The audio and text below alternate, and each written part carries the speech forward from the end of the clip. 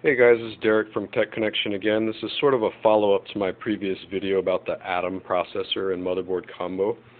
I mentioned that I deploy these in the field occasionally, and here's one that's getting ready to go out, so I thought I'd film the process.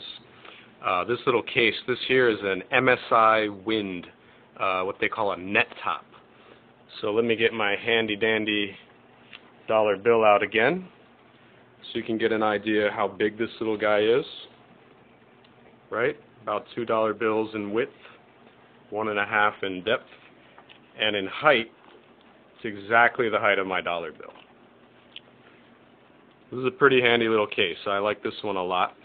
It's got 6 USB ports, comes with the motherboard, comes with the power supply, and it comes with the CPU. So all you need to do is add some RAM, add a hard drive, and maybe an optical drive if you need one for your purposes, and load your operating system, and you're good to go. So I'm going to go ahead and get myself started here, give you a view of the back of the case. So here's a view of the back. This case we purchased on purpose because it's got the Radeon in it. So when you got the Radeon 4330, you're going to get the standard stuff, but you also get an HDMI, so if this is going to go in your entertainment center, this unit is pretty handy. You're going to notice that there's a Wi-Fi antenna, and it's pre-routed, the cable, and the antenna cable going inside the case, but it's not connected to anything. So don't let that one trick you. I forget the exact model that we've got here, but I'll link it inside of the video description so that you can go hunt this down. But don't think that it comes with a wireless card. Okay, so got my 2 screws removed. Just pull the case towards you, lift it up. Let's take it out of the way. So the inside of the case looks like this. This is the motherboard and CPU in one.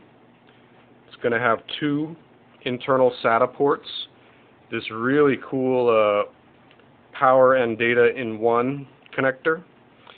And when you're looking inside, there's room for 1 optical and room for 1 3.5. Although your space can be a little tight for the 3.5, it should work. What I've done for this build is, instead of a 3.5, I've got a 2.5 SSD. So we're going to have to do a little bit of trickery to mount that in place because I don't have a 2.5 to 3.5 adapter. But I built a few of these and I know what I'm doing, so it's not that hard if you forget to purchase one of those. The reason I'm able to get away with it is I'm not going to use an optical drive. So the purpose of this system will not include any kind of optical burning, anything like that. The customer is not going to be loading software. In any event, in order to get inside the case, we need to remove the front of it, these 3 clips on the top, pull it forward a little bit, and then it should come off. There were 3 other clips, like so. And then this will let us mess with the inside. I need to take this entire cage out. So in order to do that, in order to save a little bit of time, I got my power tool here. Generally speaking, don't ever want to use a power tool on the inside of your computer because these screws, they're basically glorified plastic. So they'll strip almost instantly if you're too rough with it. So just because it's hard to do that one-handed, I cheated a little bit. So with that done, if you look closely in there, you're going to see that there's a catch that you're going to need to push. This is kind of tricky with one hand, but basically you're going to pull the whole thing towards you, and then you're going to lift it out. And before you get too far, there's a cable holding the front panel buttons in place, and that'll need to come off. So I'll just arrange it on the side like so for now. And if you need to actually go ahead and install that wireless card, that's going to go in the mini PCI slot right here, mini PCI Express. And the antenna, like I said, they routed it. It's waiting for you when the time comes. This unit also takes laptop RAM. So since I've got the cover off, I'm going to just do that right now.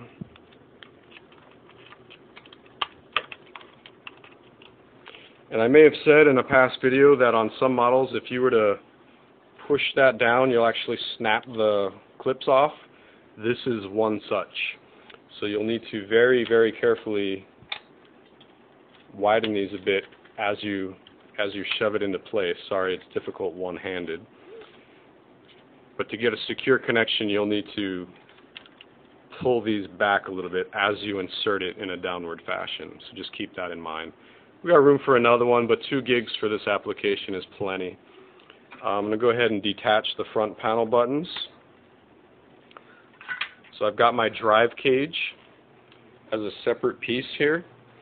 And then what I'm going to do is I'm going to take my SSD and I'm going to face it so that the connectors, the SATA connectors, are facing that way. And I'm going to mount it on this side of the 5 1/4 bay. If you put it on this side, the cables won't reach. So that's my only reasoning there. So in order to do that, I'm going to flip it over. On this particular model, this black strip gives me a nice place to line up what I'm after. So all you're looking to do is line up the holes. And because this is really challenging one-handed, I'm going to cheat a little bit and pause the video. There we go. So we got that done. Much easier with 2 hands. So what I'll have done here is my SSD is mounted in that 5 1/4 bay. And just 2 screws is plenty. She doesn't wobble or anything like that, and even if it does, it doesn't matter. There are no moving parts in the SSD, so you can be a little bit less rigid and secured in place than is necessary with a regular hard drive. So I'm going to go ahead and reattach my front panel. Hopefully I don't knock anything over.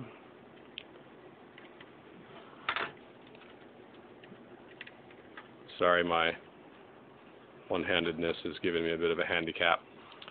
So I got my front panel reattached. Flip this back into place.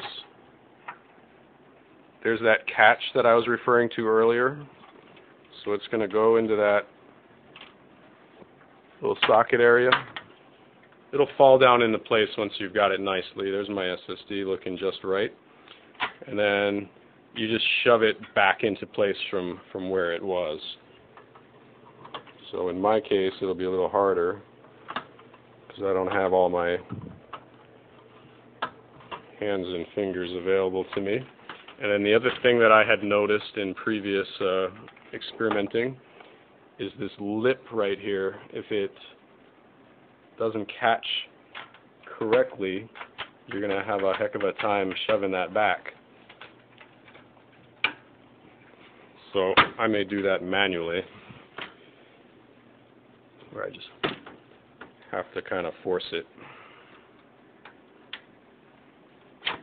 There we go. So once it's looking correct, this piece goes over that lip, and then it'll go backwards as far as it can. So everything looks good. I'll get my screw out. Kind of do it by hand at first. Let's get that screw ready. Got the next one. Okay, time for the power tool. And again, very gently. As soon as it fights you, stop it. Otherwise you'll be drilling that screw out. Okay. So I got everything back in place. Now my cover. One thing I've discovered is that this drive bay area, this will pop out if you hit it all that hard. And I don't like my customers having to see the inside of the case, like if that were to become a poor quality area where this falls inside later, a couple of months after they've got it. I don't really care for that. So sometimes what I'll do is I'll put super glue in these seams, just a small amount, enough to make it secure, and then that'll prevent it from falling out on accident. And then when you're returning this item, at least on this case, start with this middle one. Do that one first. You'll hear that clip. It'll go much smoother if that middle one is the first one. Again, my handicap of being one-handed. But that wasn't too bad as such things go. So there's the whole thing. Put the case back on. Slide it into place. And then we would screw it back in. And we're ready to load our operating system. The way that I've been loading the OS on these is I've been taking my portable CD-ROM and using my USB cable here. So grab that, plug it in. So inside of the USB, I'll load the operating system. Then I'll boot up off USB, format the drive, get the SSD all set, load the OS, load my drivers, and then I'll detach this little guy. And then it'll be ready for deployment. So it's a very small case. It's very lightweight. And I'm sure you saw, there's enough room for another drive if we were really needing that. So if we needed a little bit more space, this would be good. So normally you just load your OS and you'd be set at this point. I already went ahead and did that on this machine. So just so you guys can get a look at it. So here it is. So the processor registers as 4 threads. So it's not slow by any means, but I would say if you were comfortable with, say, a Pentium 4 perhaps, this is about the same speed as a Pentium 4, although it has an extra core or two. Do something, we'll go to a website and see if it'll do anything to the cores. So Windows XP, which I foolishly loaded onto this thing, tends to favor the first core most of the time. So usually any spikes would be there. 7 and Vista make much better use of the processor.